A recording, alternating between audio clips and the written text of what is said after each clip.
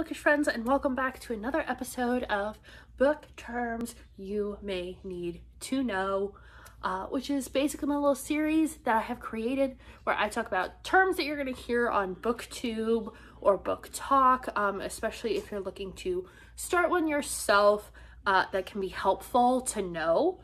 So today, as you can probably tell from the title, we are talking thriller terminology. So we are looking at the books that make you sweat, the ones that make you cringe, the ones that make you go, ooh, at some point. So starting off, what is a thriller? This is the definition that I pulled from the internet. A thriller is a suspenseful, plot-driven book that a crime has not yet occurred, or there's some gray area there, but mainly a crime has not yet occurred, but there is the threat of a crime happening. And now that's where it gets a little weird with like mystery thrillers, because that changes things, but we'll talk about that in a second. But something also that is very unique to thrillers is there's usually a comedic element to them. Like just there's a comedic relief character or lines that are kind of funny even if they're sarcastic. Sub-genres of thrillers. There's not as many as romance, that is for sure. This is a much more condensed genre. It's a little bit more black and white about what things are. There's less gray area, and there's just more of a formula with suspense, because obviously with romance, which is the last video I did, you can expound. Like, you can create these crazy outlandish scenarios, which you can do with suspense, but a lot of times you are, you know, there's a certain box because it is plot driven. You have to hit, you know, you have to have these good rising actions and a good climax. And if you're going to have a plot twist, what's it going to be? It can't be predictable. So you have to be really clear on what you're doing with your plot. So for subgenres, it's much more condensed. First of all, we have a psychological thriller. These are ones that mess with your head and are my personal favorite. They're the ones that, you know, something is just off. Either there's an unreliable narrator who has, you know, either some sort of condition or illness that causes them to, you know, say things that just really mess with your mind, or there's a lot of red herrings and uncertainty and you're kind of thrown in all different kinds of directions that you get thrown off. An action thriller, which is more so, I mean, it's pretty self-explanatory. There's a lot of action, there's probably explosions, there's fight scenes.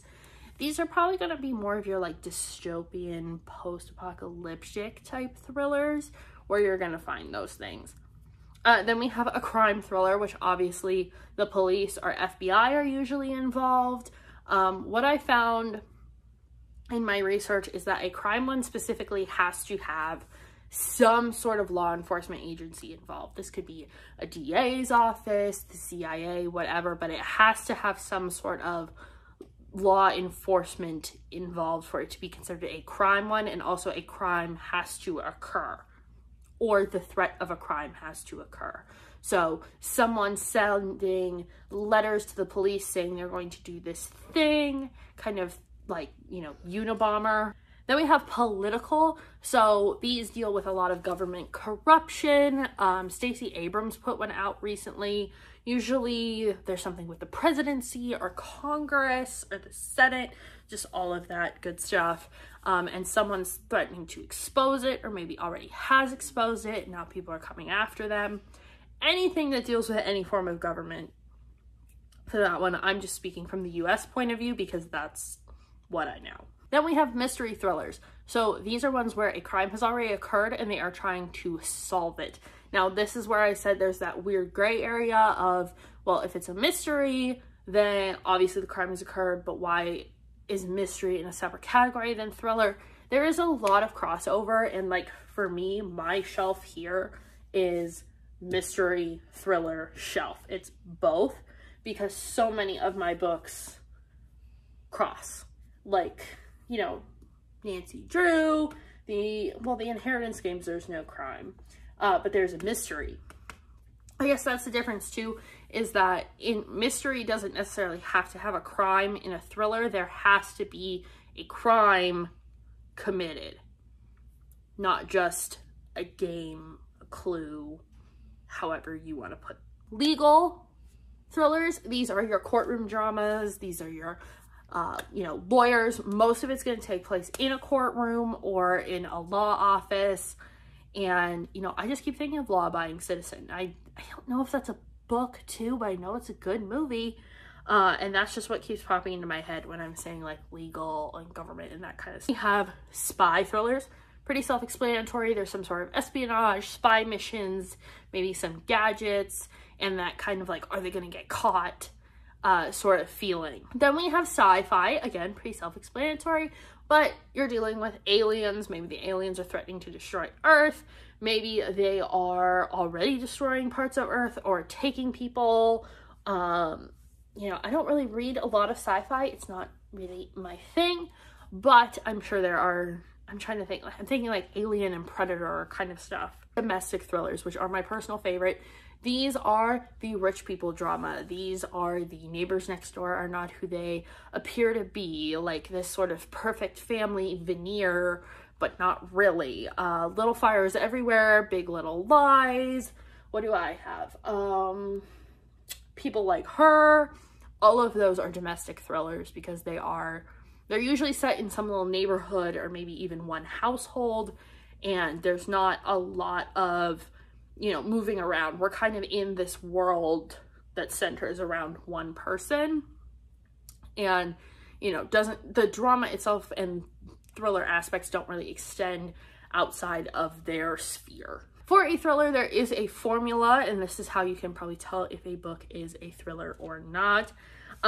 There is a promise made to you as a reader that something is going to happen. Usually this is maybe in the prologue. Maybe the prologue is set a little bit in the future and we work our way backwards. Maybe there is, you know, just a statement made that kind of tells us this is what's going to happen, this is the direction we're going, and the author has to make good on that promise by the ending of the book to make it all come full circle to get us to that resolution. Then there is time. There has to be time pressure, there has to be constraints. There's only a certain amount of time that this book can take place in, and we have to get from point A to point B by, you know, the course of a day, the course of a week, a month, a year, whatever. Somehow, whatever is happening has to be done, and we have to feel that time constraint while we're reading. And then, of course, you gotta have trials, obstacles, tribulations, things that get in the way that, you know, are setbacks the whole way through the plot, so that that resolution gets drawn out just a little bit and makes it, you know, that much more satisfying at the end. So let's talk about some different elements of thrillers that you can talk about if you're going to be reviewing one or looking for when you are reading a thriller to kind of distinguish what kind of thriller you're reading. Of course, we have a hero. That's pretty much in every book. This is our main character who we want to succeed and prevail, and sometimes in a thriller we think they are the hero, but then they might be the villain. We don't know. That's why you gotta read the whole book. But they're usually very likable, very charismatic, someone that you easily know is the good guy and want them to, you know, accomplish their mission. Then we have the sidekick. Your sidekick is your comic relief. Sometimes they can be a suspect, depending on what kind of book you're reading, or you think they're a suspect, but they usually are kind of there to, you know, pull away from those really tense moments. Like maybe we just had a really tense sequence and then they have kind of like a funny argument with their sidekick. That all kind of encapsulates the sidekick. Then, of course, the villain. The villain has to be good in a thriller. They have to be evil, ruthless, conniving, even if the villain isn't a person. Like, I'm thinking Home Before Dark, the house itself is kind of a villain. You know, we feel the foreboding kind of evil feeling when we're in the house, but the villain can also be, you know, a system that is in place. It doesn't have to be a person. It just has to cause issues and be kind of ruthless. Then we have a plot twist. I'm sure everyone knows what this means. This is the moment where you think you have it figured out and there's a twist and you are so wrong. I am notorious for figuring out the plot twist ahead of time, but I think that's just because I am a writer and I research these kind of things, so I can see the pieces kind of falling into place before the twist happens. But you know, some people aren't good at figuring it out, and good for them, because I ruin half the books I read.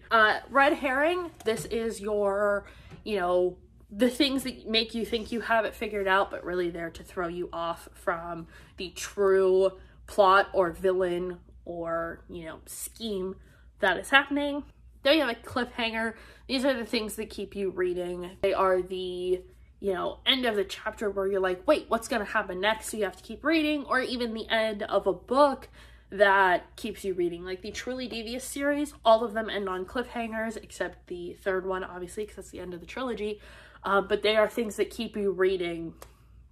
And those cliffhangers are different, but they are very good, and I recommend them. And then, of course, we have the climax. This is the big aha moment. This is usually either right before or right after your plot twist. This is usually like the big confrontation, or, you know, something happens that just tips the scales. Either everything's gonna go right or everything's gonna go wrong. A few other elements that thrillers normally have are multiple points of view. My favorite multiple points of view are when we get the like good person and the bad person's point of view. For instance, People Like Her, we not only get the mom's point of view, but we get the husband, who's not as great as everyone thinks he is, and also the stalker. So you get that dual perspective, and kind of, it amps up the clock, like the time aspect, because you know that the villains, you know what their time frame is, and you know what the other person's gonna have going on during that time, and you can kind of figure out when they're going to collide. Then we have character growth. Your character is not gonna be the same from the beginning of the book to the end of the book if it's a thriller. Think of, there was that TikTok trend where they were like, how I would look at the beginning of my favorite series versus how I would look at the end of my favorite series. That very much is what happens in a thriller. They are bruised and battered and beat up, either physically, emotionally, and mentally. At the end of the thriller, they are different. Even if they feel satisfied, they are changed as a person forever by what has just happened. Now let's talk about some thriller recommendations. Started off, we are going to have a kind of domestic, kind of paranormal thriller, mystery thriller. And this is Home Before Dark by Riley Sager. This is a big talked about book here on Booktube, but this one has so many suspenseful elements and so many plot twists. This one truly, I thought I had figured out, but I really didn't, and it made it so much more enjoyable with the fact that I was so thrown off. So you have lots of red herrings. There is somewhat of a time constraint here, but I don't think it's as big as other ones, because we have, you know, not a crime, but an event that happens, and trying to come to that conclusion of why that event happened is really important to the story. And the daughter is trying to put the house for sale that her family fled in the middle of the night when she was young for absolutely no reason as far as she remembers. Her father has written a book claiming it was haunted, and that's why they left, and her mother has stuck by that opinion. But her dad has since passed away and left her the house, so she is going back to the place she vowed never to return to clean it up, get it ready to go, and put it on the market. And then our thriller kind of unravels from there as she finds some very strange things in the house. That one also has multiple points of view. You get her dad's point of view, like excerpts from his book, and then her point of view as well. Next up, we have another mystery crime thriller. This one has the kind of, this event happened and now we're going backwards. So our time constraint is within a week of time or a few days. I think it's a full week. But we also have a murder. So we have a crime, we have a mystery. The Guest List by Lucy Foley. This one also creates an element of suspense with the setting, because the place they are kind of acts as a villain itself, because they are on a remote Irish island that, you know, you can't escape. There's a storm and they can't get off of it, but someone is murdered during the wedding and we have to find out why. Again, multiple points of view. We get a lot of different motives. Just about everybody has a motive in this book, and I think that's something that a mystery thriller is really good at, when you add that kind of clue element to it, where everybody has the opportunity, everybody has the motive, but only one person is going to take the opportunity to get their revenge, or, you know, usually killing is a revenge, especially when there's a wedding involved like there is in this one. Then we have one that I also mentioned earlier, People Like Her. This is a domestic thriller about a social media mom. If you notice, these ones are pretty short. So a thriller is usually not super long either. It can be, but I think they're better when they're short because you really feel the time constraint. But this is about a social media mom who's being stalked. Again, like I said before, multiple points of view, lots of twists and turns, and getting a lot of that inner dialogue from a lot of different people is very fun to read in a book like this. One that I read a long time ago that I really truly enjoy and want to reread is A Danger to Herself and Others. This is a psychological thriller because we are in the head of a teenage girl who is being accused of killing her roommate, and she now is in a psychiatric hospital and is being evaluated by a doctor, and she wants to get out before she goes to court. She just wants to go back to her very privileged, lavish lifestyle, but you know, we have to figure out, did she do it on purpose? Did she, you know, hear a voice in her head telling her to do it, which is kind of a theme that we get throughout here? And does she belong in a psychiatric hospital, or is she really, you know, was it really an accident? Some other ones, I read The Maidens recently, which is another psychological mystery thriller about a string of murders happening on Oxford's campus. That one's pretty good. There's a cult element to that as well, or like a cult-ish element. But that one, there really wasn't much of a time constraint. The time constraint kind of kept getting dragged out. Like, time would be extended because of the aunt of the one girl who is going to college there, and her friends are actually being killed. So you see, you know, it kind of gets pulled on because she says, well, I'll stay a little bit longer with every murder that happens. Then we have the final girl support group. I haven't read this one yet, but I have heard a lot about it. I believe it's by Grady Hendrix. And this one is a horror crime. Girls from slasher events, like The Last Surviving Girl, all have a support group, and now they're being picked off by a copycat killer, and it's coming, you know, it's coming down to the last girl, and they have to figure out who is killing all these girls and why. And one, if you are looking for a sci-fi kind of oceany setting one, is Into the Drowning Deep by Mira Grant. Again, I haven't read this one, but I have heard good things. It deals a lot with the Marianas Trench, which is always very interesting. I think anything dealing with the ocean where there's a potential monster involved is much more suspenseful because it feels very real, because we don't know what's in the bottom of the ocean. Not yet anyway. And there is a ship that goes missing with this woman's brother on it. They are never to return. They want to know what attacked their sub, what took them, you know, down into the drowning deep. And now she's going out there in her own sub, in her own boat, to find out for herself what was out there. So kind of a Leviathan feel, but just a little bit more contemporary. So that is all I have for you guys about thriller terms and recommendations. If you guys like this series, make sure you check out my romance video. I did that one right at the beginning of February, end of January, and gave y'all a full comprehensive guide on all romance books, because that one was pretty long, not gonna lie. But yeah, and if you want to just see a general terms that you hear on Booktube and Book Talk that may confuse you, I will link that video as well, because that one I did about 2 years ago now, and people really seem to find it helpful. But other than that, I will see you guys in my next video.